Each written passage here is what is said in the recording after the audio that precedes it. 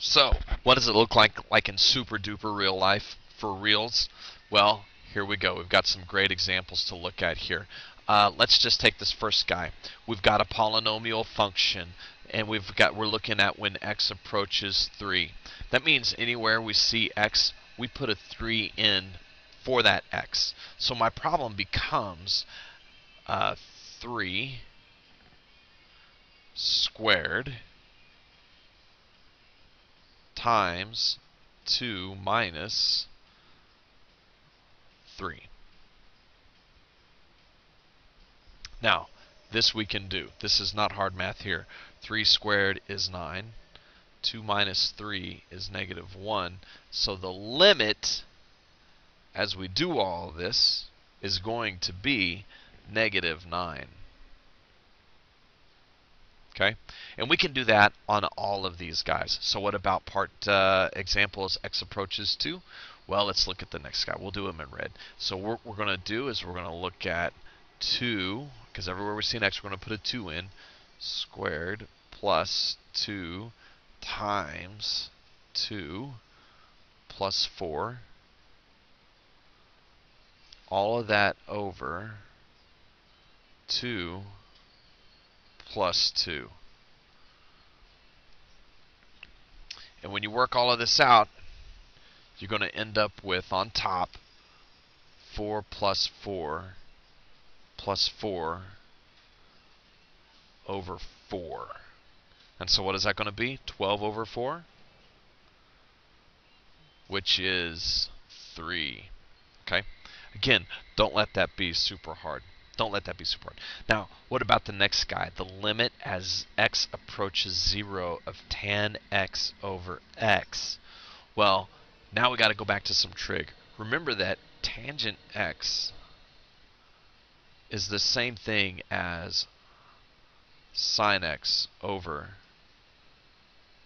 cosine x. And so what we can do is we can look at this problem as the limit as x approaches 0 of 1 over x times tangent x. Okay, and 1 over x times tangent x is the same thing as 1 over x times sine x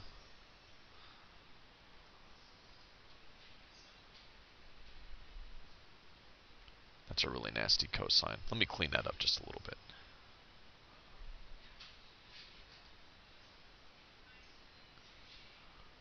Okay, now we substitute in zeros at every chance that we get. And so when we look at this, we go 1 over 0 times sine 0 over cosine 0. But wait, we have a problem. Not theta 0. The problem is this. The problem is we have 1 divided by 0. So if you'll notice, this guy right here throws this whole problem out of whack.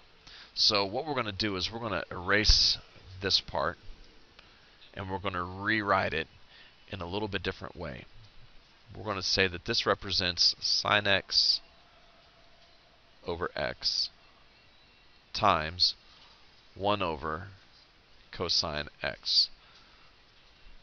Now, one of the things that I'm going to tell you that you're going to take on faith at this point in time is that the limit as x approaches 0 of this, okay, the limit as x approaches 0 of sine x over x is 1.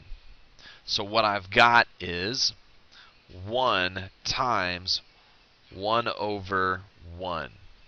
And so this guy actually equals 1. Now this is a tricky problem. So pay attention, or not pay attention, or rewind and watch again, or ask or Google this question, because it's just a little bit different.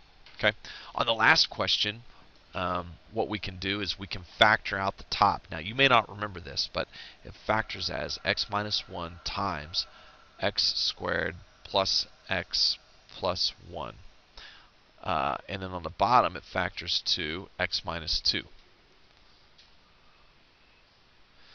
So what we want to do is look and see, is there a way that we can put a 2 into the bottom? Because if you'll notice right off the bat, if I put a 2 in down here, I get 0.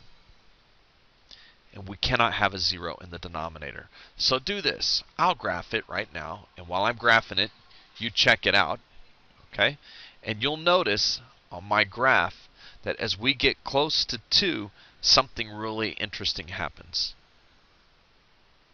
The graph appears to have a vertical asymptote, and on the right side it's going up, and on the left side it's going down. So in this case, our limit does not exist. So we would just say does not exist.